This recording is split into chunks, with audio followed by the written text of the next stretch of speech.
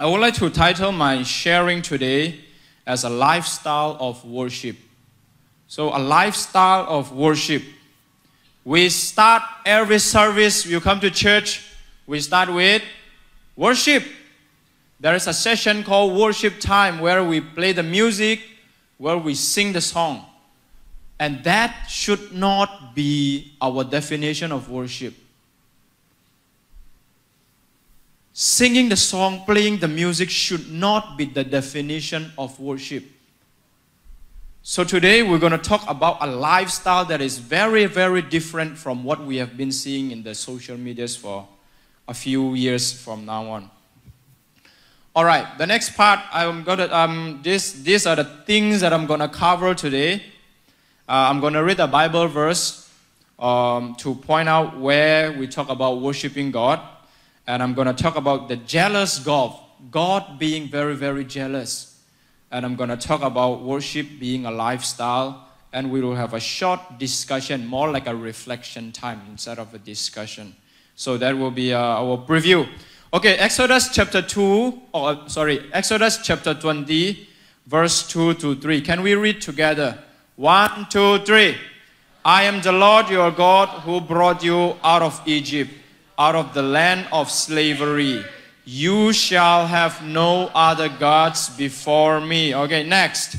4 to 5. Continue. You shall not make for yourself an image in the form of anything in heaven above, or on earth beneath, or in the waters below.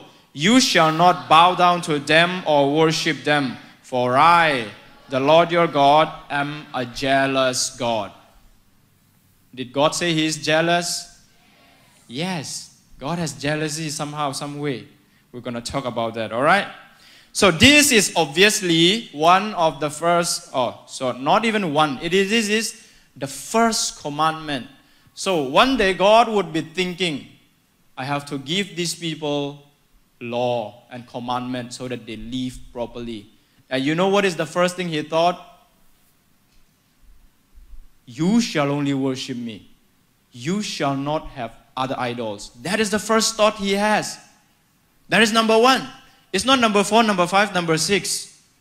The first thought in God's mind when He thinks about His people is, these people should worship me and only me. Amen? These people should respect their parents, correct? Should not should not murder other people, which is correct. So many things to do. But the first thing they should do here is they should worship me. And I don't want to share this with other people. God said, I don't want to share this with so many other things. Number one thing, they should worship me and me alone. For I am a jealous God. So that's the first thought. Let's move on. Jealous God. So I will start with, what is a God? What makes God God? How do we define God? There are so many different types of God. We only have one. In fact, we're very poor in that case. We only have one God. There are Hinduism has about 3,000 different gods. Buddhism has so many gods, and more are coming, to be continued. Yeah. They have new gods. What is a God? What makes God a God? That's the first question. So ask yourself, what is God? Number 2, who is the God of the Bible? What did the Bible say about who God is? What makes our God, the God of the Bible, different from the so many other gods that we've been talking about? If you get that answer, you will know why He deserves all your worship and your praise. Amen? If you don't know the difference between your God and their gods, of course your mind will be divided. Of course your heart will be divided. But it is very important that you know why your God is different from so many other gods. And the third one, why is God jealous? This is a very good question. God said, I am a jealous God. So the question is, why is God jealous? I thought jealousy is supposed to be a bad thing. Is it really? Why is God jealous? And how to put God as God? I've been moving on to the next one. Is anyone is in the media room, please? Okay, I have posed 4 questions. Number 1, what is a God? Number 2, who is the God of the Bible? Number 3, why is God jealous? And number 4, how do we put God as a God? And we will answer them one after one. So, oh yeah, we are so far from what I've been hoping. What is a God? What is a God? In definition, God is the highest value in the hierarchy of values. This is a secular definition in ways that people understand God, not literally from the Bible, of course. This is how people define what God is. It is the highest value. It is the highest value in the hierarchy of values. So whatever you think is important, if you list them down, right? Education, money, health, family, relationship, if you list them down and then you put what is most important at the top, that is your God. If you list down everything that you think is important in your life, the number one thing that you put at the top is your God. That is a secular definition. How did the Bible describe God? Who is the God of the Bible? Moses asked the same question. When he heard the sound in the burning bush, Moses wanted to know what that is or who that is. And you know what is the answer? I am who I am. I am who I am. There is no one to compare. Amen? There is no one to compare. God is I am. That also means everything that exists. When everyone refers the highest standard that they see, it is I am. The great I am it is. Amen? So, who is the God of the Bible? I am who I am. So He is the creator of the heaven and the earth, and He sustains everything that is good. He just did not create heaven and earth, He sustained everything that is good. So again, you think about everything that is good, the top one would be God. You list down everything that has beauty, you know. You list down everyone that you know that are beautiful. You list down every painting that you think is beautiful. The number one standard would be God. Everything that is considered good, kindness. If you list down everybody who is kind to you, the number one should be God. He sustained every good thing. That is the Bible. That is the God that we see in the Bible. The next one is, why is God jealous? Especially for the young ones here, I would like to define what is jealousy. There are 2 types of jealousy. The first type of jealousy is when someone becomes successful, when someone is doing well, you are not happy. You thought, that person doesn't even try hard. That person doesn't deserve that. I deserve that more. You are jealous of those people. That is the first definition of jealousy. And obviously, it is a terrible idea. You celebrate when people are successful. You help them when they fail. You encourage them. There is no room for jealousy. That type of jealousy. Now, this is the type of jealousy that God has. Cosmetic products. That's a lifestyle. We have been very influenced with social media. Personally, myself as well.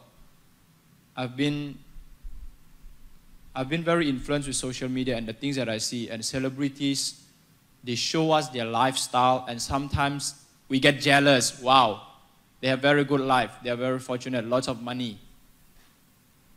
Right? You watch Mr. Beast, right? He gave away 10,000 to a random person. You just wish that you were that person. That type of lifestyle, man. You just spend everything you want. So what lifestyle should we pick? There are so many versions. The good ones, the bad ones. What should we pick? A lifestyle of worship, my brother and my sister. So, when you come to church, what should your lifestyle be? Your church life. We call it the church life. How you behave, the things that you do at church, the people that you hang out with church, that is your church life. How should it look like? Only serve God. If you come to church to serve, if you come to church to serve, serve God. Don't serve Pastor Sanem. Don't serve Xialian. Don't think that you are doing for Xialian when you're leading worship. You know, when you're doing backup singing. When you're doing something in church, don't think that you are doing for Pastor Sanem. Where is your mindset? I'm doing this for God. I come to church, it is exactly true we have leaders. But your idea and your thinking should go beyond your leaders. As I said, as you sing the song, God should be number one. As you clean the room, as you pick up the room, that is worship, as long as you do it with the love of God. Amen? As you arrange the chairs, I don't know who did this this afternoon, this evening, sorry. As you arrange the chairs, if you're doing this with the love of God, this is worship. If you're cleaning the kitchen and you're doing it the love of God, that is worship, my friend. That is worship. Just serve God. If you serve people, you will be disappointed. If you serve your leaders, you'll be disappointed. Serve God. Look at God. Worship and fellowship. Focus on worship and fellowship when you come to church. Worship God with all your might, with all your strength. And then another part is your fellow friends who come to the church. Do you greet them yet? How can one claim to love God if he doesn't love a brother that he can see? You can't love an invisible God if you fail to love a visible brother. John said. Yes, you worship the Lord. On the other hand, fellowship. Have you greet your people nicely? Of course, not everybody. You don't have time for that. Certain people, the people that you are close to, have you put on a smile? Seek the lost soul. The church is not just to refill your spiritual strength. If you can refill your spiritual energy, your strength, it is very good. If you can hear the word of God and you feel strengthened in your spiritual life and you do corrections, it is very, very, very good. But the church, the great commandment is go and make disciples. If you are part of the church, you bear the same commandment in you. You bear the same commission in you to go make disciples, search for the lost souls. Invite your friends to church. Invite your friends to church. Sometimes they might say, oh no, I'm not free. Wait for them. Call them another time. Call them another time. Make some appointment so that it's not just church. Plan something so that you can go church straight away with your friend. That's easier, a little bit easier. Some of you are laughing because that's what I did, right? These people sitting here. Okay. Your personal life. Let's move on to the personal life. Okay, number one, talk to God. Talk to God. This is how we worship the Lord. And how do we talk to God? Sunday school students, how do we talk to God? Oh yes, that's Kan Kan. Wow, give you a big round of applause. I didn't see him. Yes. Pray. Bro has courage to answer. Pray to God. Talk to God. And very, very importantly also, listen to His voice. Don't just tell God what you want, blah, blah, blah, blah, and then shut down. You know, some people make phone calls like that. They call you, they tell you everything they want, and then they just hang up. My sister likes to do that. Not anymore. My sister Mangnu. She likes to do that a lot last time. Listen to His voice. As you talk to God, listen to His reply. And usually His word is the Bible. It will give you instruction. The Bible is good for instruction, correction. Okay, next one is fellowship with the Holy Spirit. When Jesus went up to heaven, the promise was not wealth, not health. The promise wasn't victory and courage. The promise was the Holy Spirit. Have you been walking with the Holy Spirit? Jesus is not with us physically, but He has sent the Holy Spirit. Have some fellowship with the Holy Spirit, my friend. The next one, your public life. How should a lifestyle of worship be seen in a public life? Number one, selfless behaviors.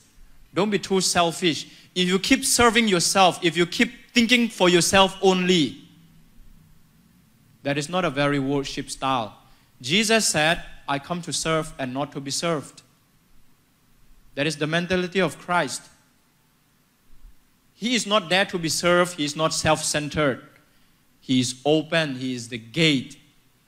Think for other people. That is the mindset of Christ, my brothers and sisters. Bear the fruits of the Holy Spirit. That is the next one. In public place, people should see the fruits of the Holy Spirit. Do you remember the fruits of the Holy Spirit? Can we say together? 1, 2, 3. Love, joy, peace, patience, kindness, goodness, faithfulness, gentleness, self-control. These things should come out in public life. These things should come up in the public life. It is supposed to be a fruit to be seen and to be tasted so that people may see the goodness of God, so that God may be glorified. Be the salt and light to the world. Jesus was on the mount when He gave this sermon. You are like salt. Salt has saltiness, which magnifies the taste of the dish that it is in. But if the salt lost the tastiness, the saltiness, then it is trodden on the street.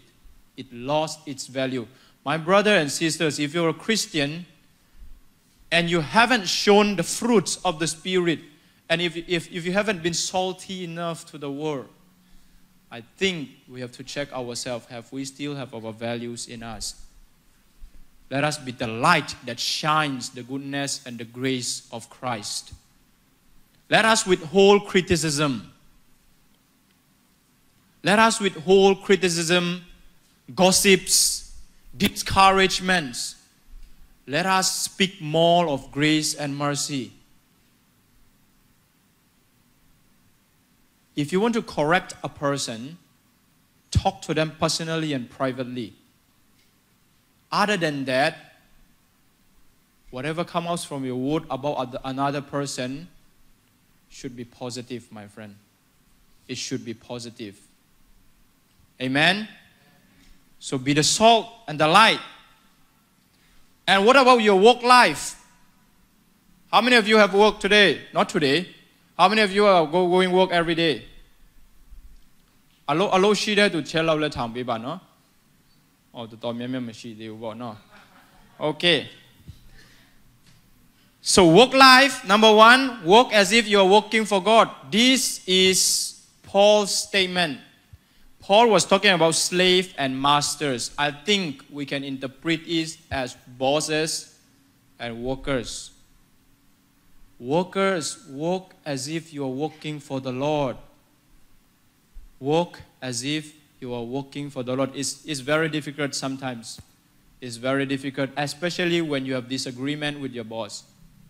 Especially when you have disagreement with your supervisor, your manager. It's very, very difficult to be productive, to keep on focusing. But you know what? We are not called to live an easy life. Be kind and gentle. Be kind and gentle. These are parts of the fruits of the Holy Spirit, and I think we need this a lot in our workplace. Being kind, being gentle. Even to the ones that have done wrong to us. We are taught to love our enemies. We are taught by Christ to love our enemies. And if we can't love our co-workers, if we can't love the people that have done wrong to us, we have to renew what His word means to us. Friendly and inclusive. You know, when I think about worship as a lifestyle, I don't need to think about so many people. When I think about worship as a lifestyle, I think of Jesus. Jesus lived His whole life as a worship. So if you study the life of Christ, He was friendly and inclusive. Tax collectors, never mind, follow me. Beggars, all right. You were sick, all right. Nobody loves you, all right. Zacchaeus, you're short, all right. Short people, don't be sad. Jesus is friendly and inclusive to everybody. You know, sometimes we are so entitled with our denominations. We are full gospel, only full. We are Seventh-day Adventists, damn, one side. ZUPC, one side. Sometimes our denominations become boundaries and barriers to spread the word of God. Be more inclusive, be more open. Of course, you have your core belief that is totally correct.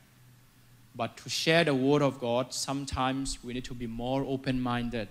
Sometimes we need to have open heart that reach people from the further side. And family life, a little bit of family life, yeah? Oh, I forgot, that was so small. God-fearing family. Our family, number one, you have brothers and sisters, train them to fear God. Train them to respect God. That is part of you and your parents' duty, especially your younger brothers and sisters. Part of you and your parents' duty is to lead the little ones to fear the God, to respect God. And secondly, of course, honor your parents. Youth, young people, your parents' ideas are outdated, I understand. Sometimes they don't understand your TikTok and they don't understand that you cannot pause your online game. Right? Your parents don't understand that you can't pause that online game. It's online. Their thinking, their ideologies may be outdated. But the Word of God said, honor your parents. Is there a way that you can make them understand? Have you ever put effort to try to explain? Sometimes I talk to my students, not these people, don't go and bother them. Other students, and then I was like, can you please come to school now? And then they ask their parents. They are supposed to ask their parents, But they said, no, I don't think my mom would believe me. They don't even try to explain yet. Last time my mom didn't allow me to go out at this time. There is no explanation given yet. Sometimes we young people are sick and tired of explaining everything to our parents. But honor your parents still in the Bible. Okay? Just because you're tired doesn't mean it's gone. Just because age has changed and time has gone on doesn't mean the Bible has changed. Honor your parents. And it comes with a promise. You will be prosper and you'll be healthy in this world. Forgive and love. You may be wondering why I put forgiveness and love in a family situation. Shouldn't it be a workplace? Yes. Shouldn't it be in the church? Yes.